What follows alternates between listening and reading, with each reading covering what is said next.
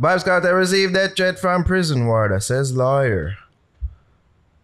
Care or don't care. This news came out today. News of it was coming out, I believe, for the past couple of days. This is Isaac Buchanan, attorney at law representing Vybz Kartel. He has confirmed the mumblings out there that his client received a death threat from a prison warder who is an employee of the Department of Correctional Services. I spoke to him and lodged a report with senior officials of the Department of Correctional Services, the DCS. This is a serious allegation. I'm confident that the DCS will be doing an internal investigation because they take threats of this nature very seriously. Officials have a job to do. Inmates have to be housed, so there has to be some balance in terms of interaction between inmates and prison officials. That's what he said to Dancehall Mag. There's also some new pictures of him. Yeah, I saw those. Came out as well. But apparently ever since him him transferred to GP, there's been problems. Apparently. News of threats and all these things, and the warders have said, yo, from him reach him, I'm gonna like him run things, and all these sort of things that have been in the rumblings. Care or don't care? It's a serious allegation. It is. I don't know if the people in Tower Street GP are more, if the wardens are, I guess more frightening than the other ones, the other wardens, or they're more of a Gully fan than Gaza fans, like, but you're in the... You really think them would forward into play with this? I'm just joking. I'm joking very... there's truth in jokes, but I'm joking. I don't really think they would take that over. But I'm sure there's a Vada fan, there's going to be a Gaza fan. So I'm sure the Gaza fan will treat him good. So I don't know what's happening. I don't know what the reason. I don't know if it's true or not true. I'm assuming I like to wait until investigations are done, and once they're concluded and once I see it, I can determine what's true or not true from what they decide to share from the investigation. It was just a couple months ago that Tommy Lee was beaten up while in prison. Allegedly. Well, allegedly. We saw footage, but it wasn't really clearly shown that it was Tommy Lee. But this team did come out and say something in response to it, right? So so there's serious allegations, death threats and but harassment and all these things. Like, how are you gonna kill him? Like, how are you going to kill him? No, meaning... I cannot know prison go.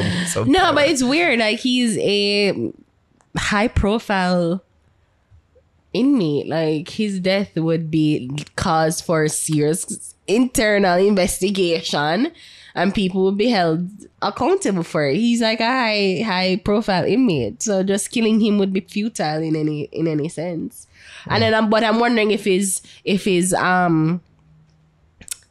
ups, like enemies from outside and that's infiltrated inside. So I don't know what's happening. We're all just speculating. I don't know if it's true or not. I hope it isn't true. Of the reports I read from Urban Islands, right? So they're saying... I have to really watch them, because remember with the Renee 630 thing, they reported 8 days ago, but it was a long time. I'm so upset. That was up with the SEO. I'm so upset. I don't know if they manipulate the SEO I'm in somewhere, so upset.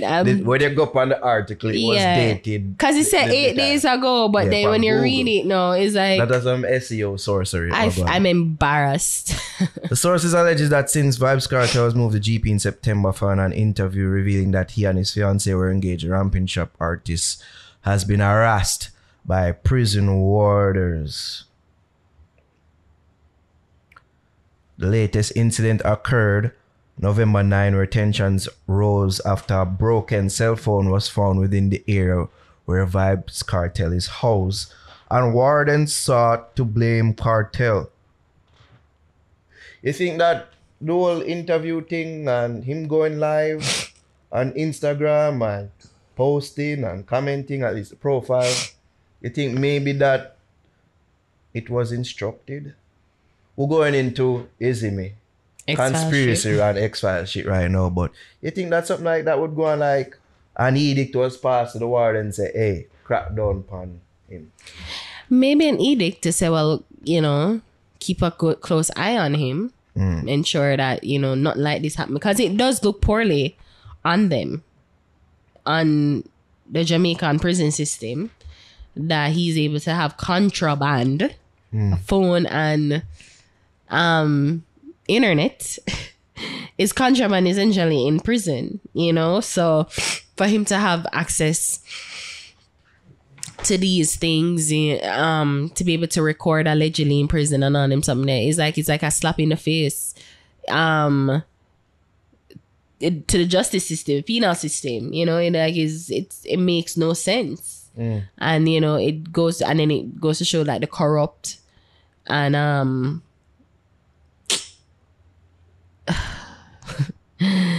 the corrupt